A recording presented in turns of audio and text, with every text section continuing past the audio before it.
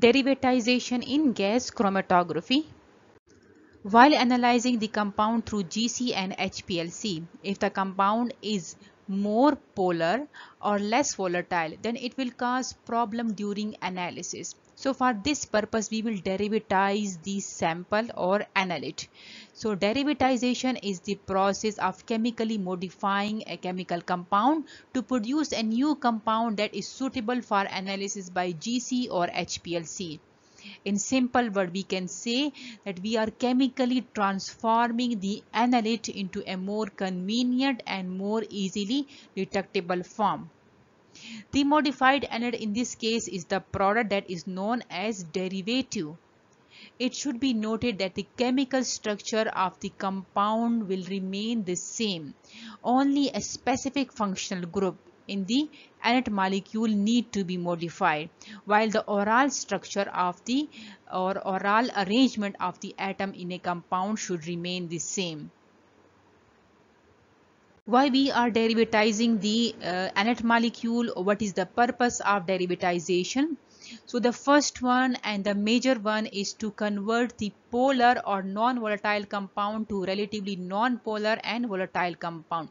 Volatile compounds or volatile products are the basic requirement for GC. Here we will replace the active hydrogen. Active hydrogen will form the hydrogen bond. If it form the hydrogen bond, then it will cause or it will create a polarity in the analyte molecule. Also it will make the molecule or analyte non-volatile.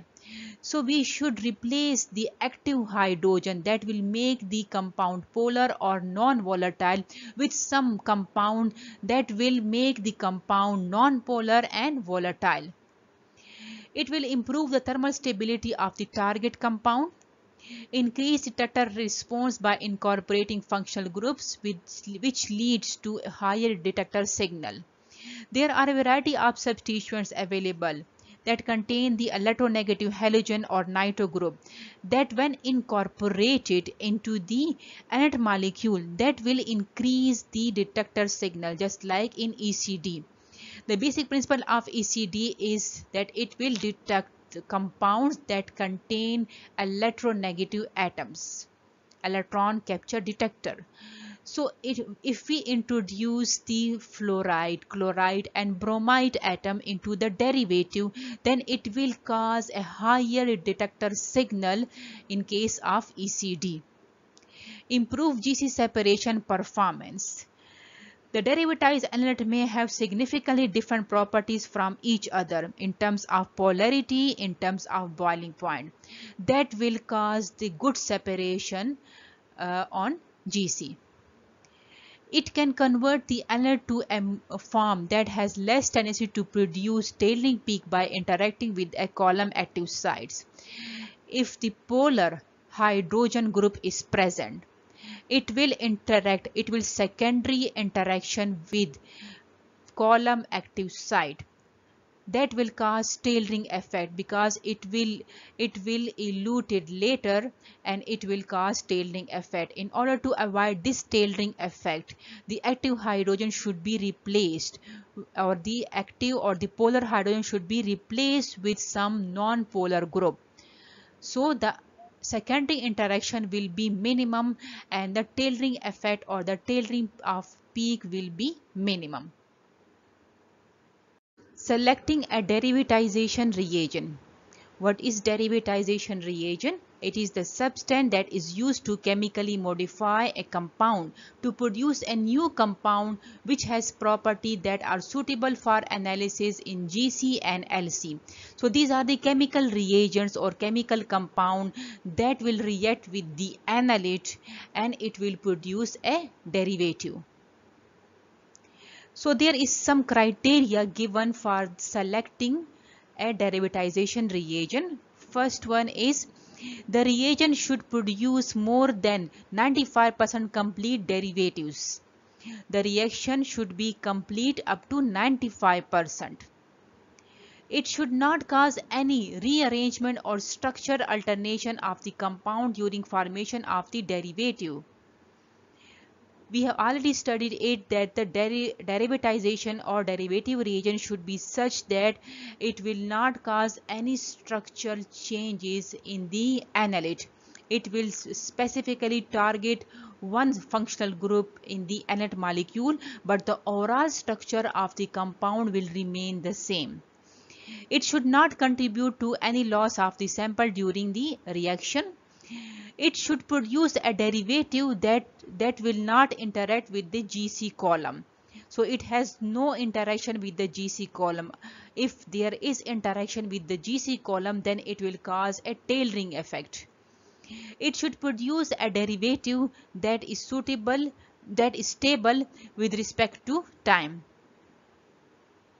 Journal reaction for derivatization. Derivatization can be used to replace active hydrogen from the analyte. So here the analyte YH are given and it has active hydrogen. It should be noted that this active hydrogen will play a major role in determining the volatility and polarity of the compound.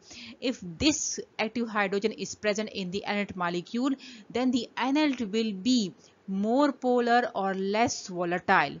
For GC, we need more volatile compound. So this active hydrogen should be replaced with some less polar or more volatile compound. This is the derivatization reagent. This is a derivative form and acid will be produced. So this H will be replaced by the R. R can be alkyl group, R can be aryl group, R can be silyl group and many more. And the HX will produce acid. This acid should be replaced from this system or from the medium. If it is present in the medium, then it will cause damage to the column. So the R that has lack of polarity, it should be introduced into the analyte molecule and the active hydrogen is replaced from the analyte molecule. R in the reagent can be low molecular mass fragment such as methyl or ethyl or short chain fluorinated alkyl groups in alkylation reaction, trimethyl silyl or other silyl groups in silylation reactions, acyl or short chain fluorinated acyl groups in acylation reaction.